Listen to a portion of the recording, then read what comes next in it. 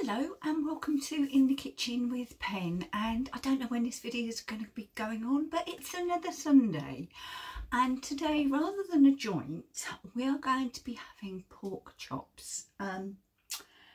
We bought the pork chops from the butcher's counter in Tesco's, and when I bought them I didn't realise there was quite such a large size difference.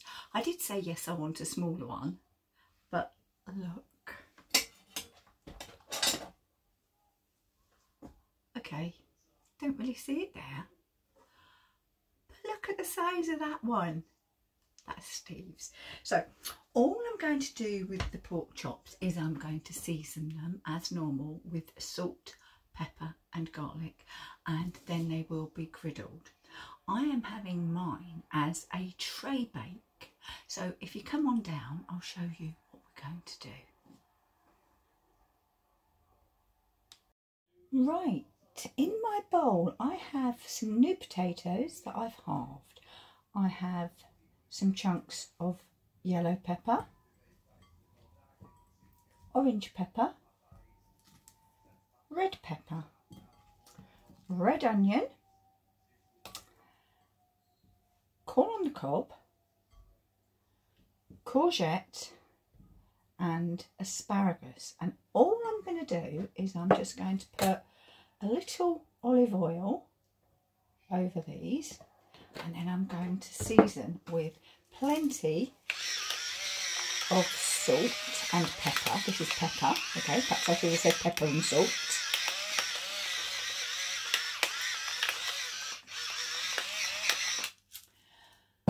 Partway through cooking I may add some tomatoes. Vegetables do like salt, don't be scared. Some mixed herbs, some dried mixed herbs, about a teaspoon.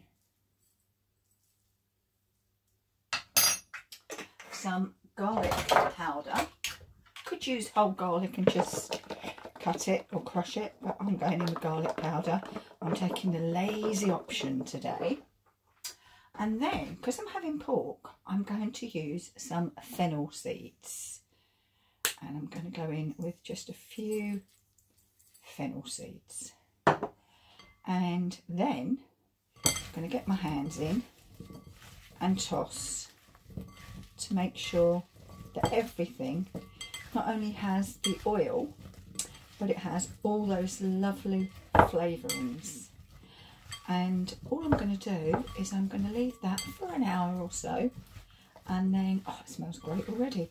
We shall come back when it's time to cook.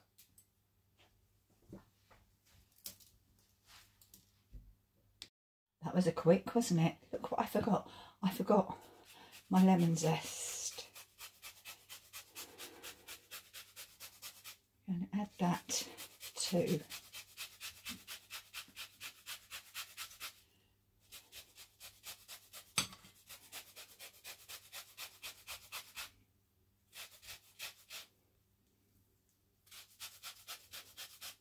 Just a squeeze of the juice. Make sure we've got all the lemon zest. Look at all that. And pop that in. Okay. And now we're going to leave it for a while and cook. That's better.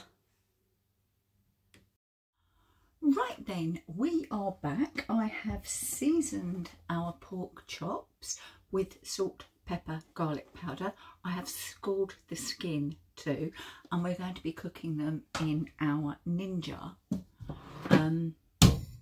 Max Grill Pro. So I'm going to actually use the probe, so I'll show you all that in a minute. But I just want to show you this. It's a sling, and this is perfect for popping your chicken on when you're cooking it in any air fryer, and you can just lift it out. I'm going to experiment with this on using other utensils in my air fryers too. but I think it should work. It's silicone, so it won't scratch any of your Ninja surfaces. That's a really good plus, isn't it? Anyway, come down, I'll show you what we're doing with the pork. Now, our Ninja Max Grill Pro has a temperature probe. So what I'm going to do is I'm going to pop it into the thicker of the pork chops, and we need to go to about the middle of the chop, and I can feel it, it's there. So it's in, and what I'm going to do, let's shut the lid down.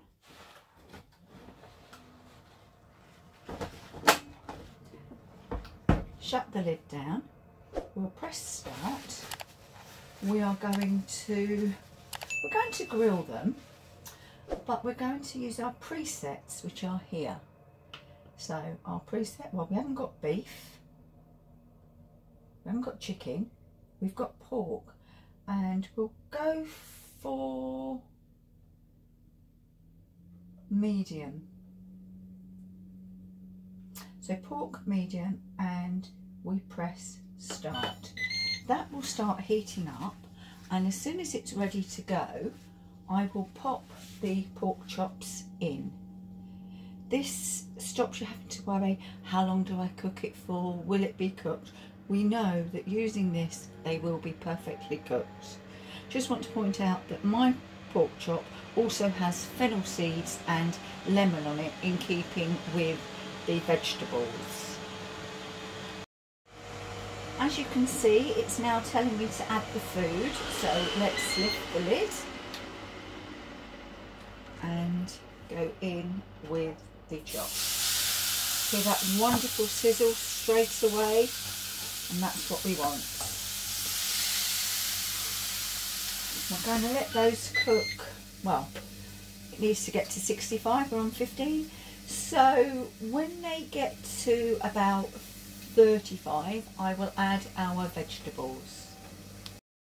It's telling me to flip the chops, so that's exactly what I'm going to do.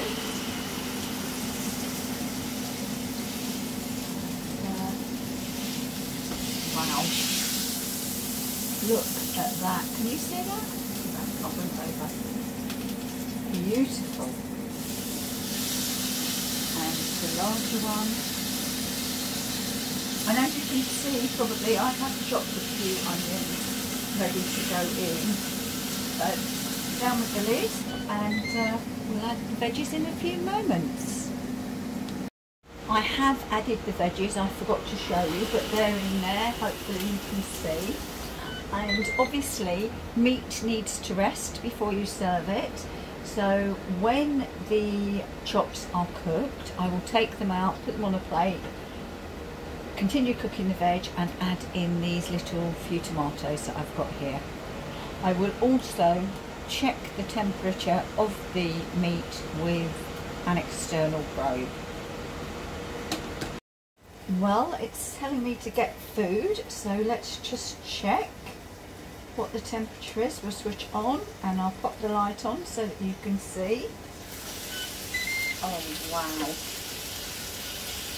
And that's, yeah, 65.3, so there we go, we know that's cooked. So let's get it onto a plate. Get them both on there. And they look absolutely scrummy.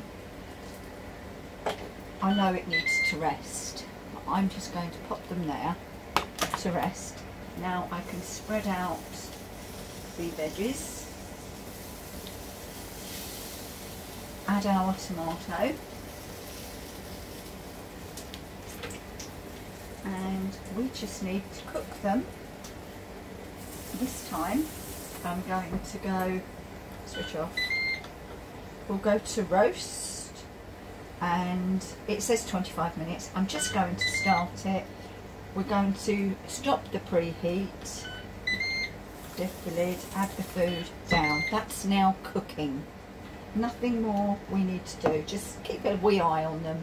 We don't want them, I don't mind them charred, I don't want them burnt. But meantime, take a proper look at these.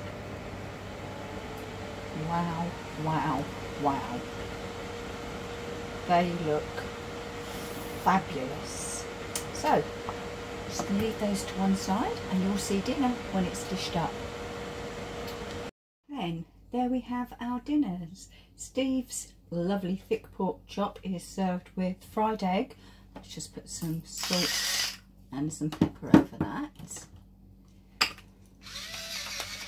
Mashed potatoes and sweet corn and peas, and the mashed potatoes and sweet corn were cooked in the speedy. And I've got a tray bake, a well cooked vegetables, but hey ho. Anyway, what's next? You know, I take Steve through and then we'll be back for the taste.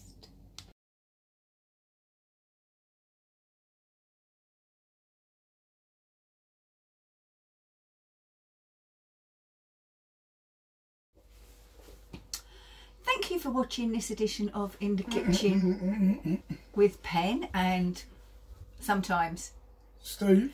If you'd like to see more of our cooking and review videos, then click here. But if you'd really like to help the channel grow and subscribe, please click here. Thanks for watching. See you soon. Bye bye. Oh yes.